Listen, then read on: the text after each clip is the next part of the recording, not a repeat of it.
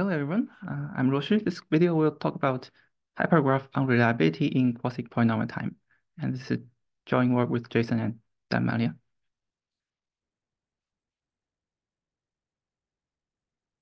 So we studied hypergraph unreliability, which is an extension of network unreliability to hypergraphs. Okay? So in real-world networks, we can observe they are not perfectly reliable. For example, in communication networks, the cable might break, and in transportation networks, the railways might get bombed during a war. When that happens, we still want the network to stay connected so that every user can be served. Therefore, a key question to ask is, does the network disconnect under random link failures? Okay, here we can assume the link failures are random, also for simplicity, but also it's also reasonable when we have little information about the failure. So this is actually a key question in the field of network reliability, and many books have been devoted to it. Now, usually a network can be modeled by a graph, right? So why do we care about hypergraphs? Because there is a writing concept called higher order networks, which means so some complex networks, maybe it's important to also model some structure beyond pairwise interaction, for maybe some interaction involving three parties in the network, like this. So it's necessary to represent such a higher order network as hypergraph. To illustrate this idea in more detail, let me introduce some research in neuroscience. So that work just considers like partitions human brain into regions and tested their fMRI signals for each region. So these signals are represented as curves in the first part of the figure. We can observe that, well, in the first time interval, there are similarity between the first and fourth signals and the second and third curves. So this will imply a pairwise correlation between these two pairs of curves. And then in the last time interval, they observe common synchronization among all four intervals, all four curves. So this will imply a four-party higher order interaction. And in general, they just check every pairs and every tuples of curves, how similar they are. If it's very similar, then they conclude that there might be a higher order connection among these tuples. So they will model this as a hypergraph with higher weight. And if it's not so similar, then they will model this as a low weight hyperedge or even no hyperedge. In this way, the paper modeled the brain into a higher order network or into a hypergraph. And then they use this model to study some structure of brains. Maybe some part of the brain are collaboratively solving some tasks, right? Because they have this will be indicated as a strong connected component of the hypergraph. Okay, so this is just some example, but I hope this will convince you that it's natural and reasonable to study the network unreliability in hypergraphs as well. So formally, we can define the problem as given a hypergraph G and some probability P, we want to estimate the probability that G disconnects if each hyperedge fails independently with probability P. Okay, here fails just means to be removed. And connection, recall that connection in hypergraph is, well, if U and V are connected by a path, right? Then they are connected. A path is just a sequence of vertices where each adjacent pair are in the same hyperedge. Okay, so the problem is just compute this value of unreliability. We denote it to be UGP. Okay, so what do we know about this problem? Well, it is classically known as a Sharpe-Hart problem, even on graphs.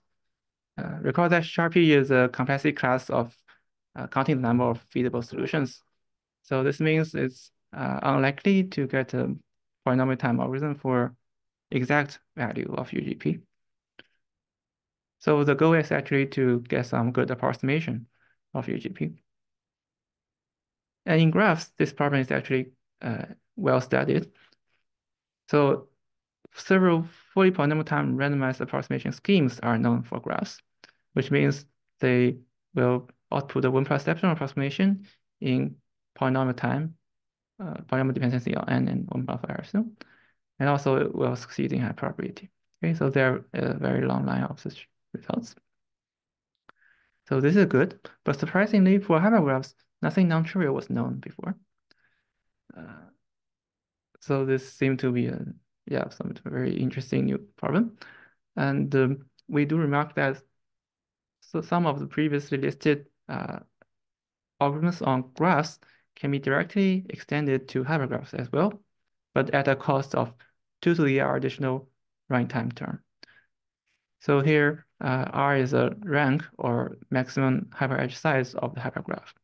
So this means we only have polynomial time algorithm, like p-test, when the rank is at most log n.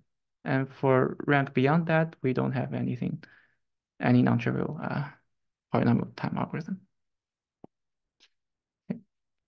So in our work, this work, we obtain quasi-polynomial time algorithm for 1 plus epsilon approximation of UGP.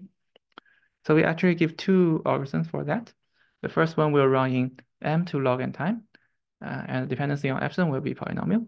And it will output 1 plus epsilon approximate value of UGP, which means there's a multiplicative error of 1 plus epsilon. And the second algorithm is faster. It runs in m times n to log n log 1 over delta time, but at the cost of extra additive error of delta, like this. And these 2 runtime might seem not so different because in graphs, m and n are the same rank order, but in hypergraphs, m can be exponentially larger than n, so the second running time will be favorable. And this delta is some parameter we can choose in the algorithm. Typically, we can imagine delta to be some exponentially small additive error. In this case, algorithm 2 will run in something like n to log square n times m. So this runtime is faster and at the cost of exponentially small additive error. And our first algorithm is actually quite simple. So this talk, I will introduce it in detail. And for algorithm 2, I will only introduce the high level idea. Okay, let's get into the algorithms. So as a sanity check, we are estimating some probability. So the first thing we can do is to do Monte Carlo sampling. That is, we directly draw a sample by deleting HH independently with probability P, right, as describing the problem. And then the estimator is just the indicator of whether the resulting hypergraph is disconnected or not. Then this estimator will be unbiased, which means the expectation is just UGP. And we are hitting an event of probability U, which means we roughly need 1 over U samples to hit. And actually by taking slightly more than that, we can get a constant good approximation. Okay. So this is already a good algorithm when a U is larger than some 1 over quasi-polynomial, because this runtime is already some quasi-polynomial. And the remaining cases when U is very small, less than 1 over quasi-polynomial. In this case, the Monte Carlo sampling is inefficient, and we need something more. This might seem to be a border case, but it's also a usual scenario in real networks because they are typically designed to be very reliable, but we still want to evaluate how reliable they are. So let's describe Monte Carlo in some notation. We can sample some indicator for each hyperedge and delete this indicator. Delete the average if the indicator is 1. And it's because we want to delete with probability P, this indicator is a Bernoulli random variable with parameter P. Now we want to, we can do something more. We can write the indicator as product of 2 independent indicators, where I1 is probability of Q and I2 is probability of P over Q. then we on the running sample will delete a hyperedge if both I1 of E and I2 of E are 1. And their product are 1 with probability P. Okay, so this is the same view, same distribution, just we are introducing more notations. Now let's consider only reveal information of I1 indicators and hide the information of I2 indicators. Okay, so what will happen? Consider any average E. If I1 of E is 0, then no matter what I2 is, E will not be deleted. So E will always stay connected in the resulting hypergraph, and we can safely contract it without affecting the connectivity. If I1 of E is 1, then it depends on what I2 of E is. Okay, so because everything is independent in this distribution, we conclude that in the resulting hypergraph, every such hyperedge will be deleted with probability P over Q, which is the property of I2 is equal to 1. So this view is equivalent to, we first contract all the hyperedges with I1 of E is equal to 0 to form some resulting hypergraph. And then in the resulting hypergraph, we delete each edge with probability P over Q, which is the same subproblem in the same form of UH of P over Q. Okay. And also because I1 are also independent indicators. So this is actually, we are forming this H by contracting each hyperedge with probability 1 minus Q, which is I1. And then the resulting hypergraph H is, we want to estimate UH of P over Q. And then because of what we discussed before, UH of P over Q will be an unbiased estimator of UGP. Okay. And as you may notice, this is the same subproblem of the same form, so we can apply it. We can apply the same algorithm to solve it recursively. And this is actually already a good algorithm in graphs. Okay, so what is known before in graphs is that we can choose some suitable Q such that first, such a random contraction step will reduce the size by half, and then the variance introduced in such a step is small, in the sense that it can be suppressed by averaging constantly many independent recursive calls. Okay. So intuitively, we have a recursion tree of constant branch and log n depths. Therefore, this recursion tree will be some polynomial size, and the algorithm will run in some polynomial time. Okay, so this is already good in graphs. But unfortunately, in hypergraphs, this will no longer hold. Okay, so to see what will fail, let's look at some extreme setting of bad example.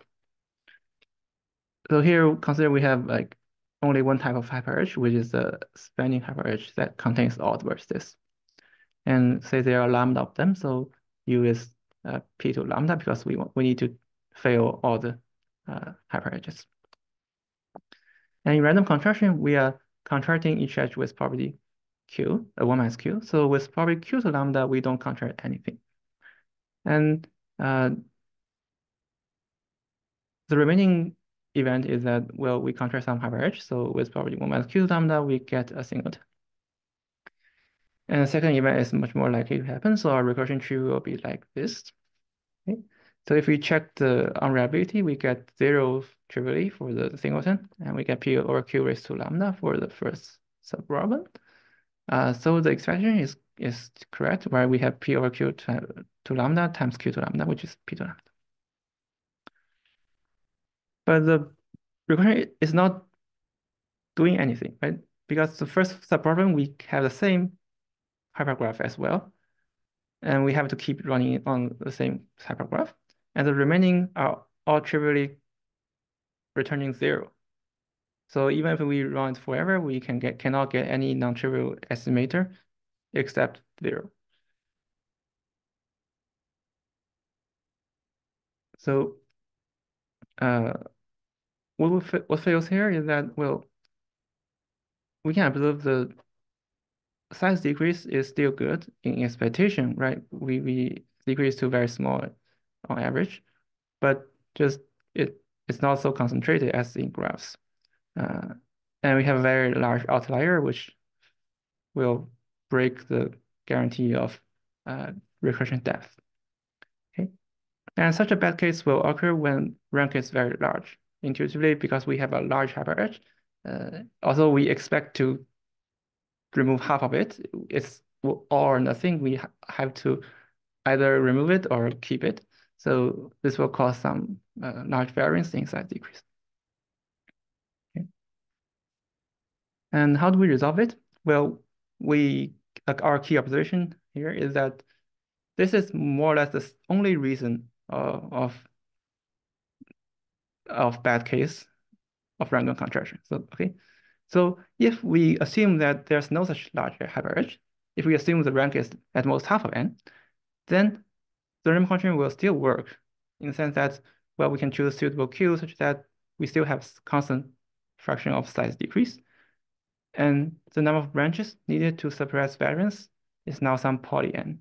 Okay, so this is weaker than what I just described for graphs, but still we can get some quasi-polynomial recursion because now we have a recursion with poly n branches and log n depths.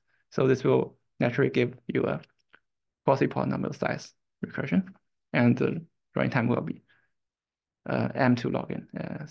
Will be some n2 polylog. But we still need to get rid of the large hyperedges, right, in general. So what do we do then? Well, how do we get rid of large hyperedges? In algorithm 1, we actually simply do that by enumeration. So assume we have some L large hyperedges and we just list them in some order. Okay, and then let's review them one by one in this order.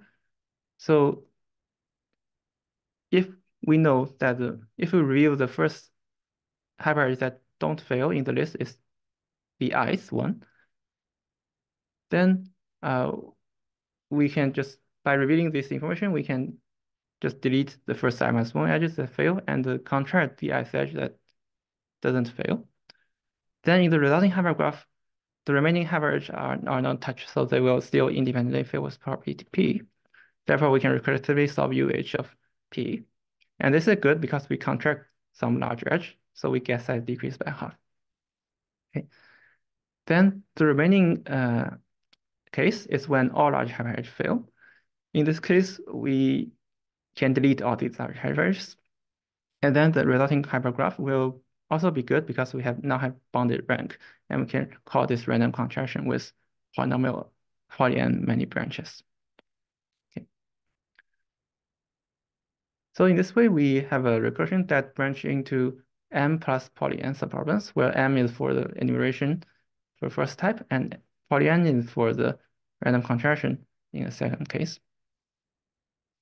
And then we still have log n depths, so the total running time will be m2 log n because we have m dependency here. Okay, so this concludes our first algorithm. And now in the second algorithm, our goal is to improve running time from m2 log n to n2 polylog. Recall that because m can be exponentially larger than n, so this second running time will be qualitatively better.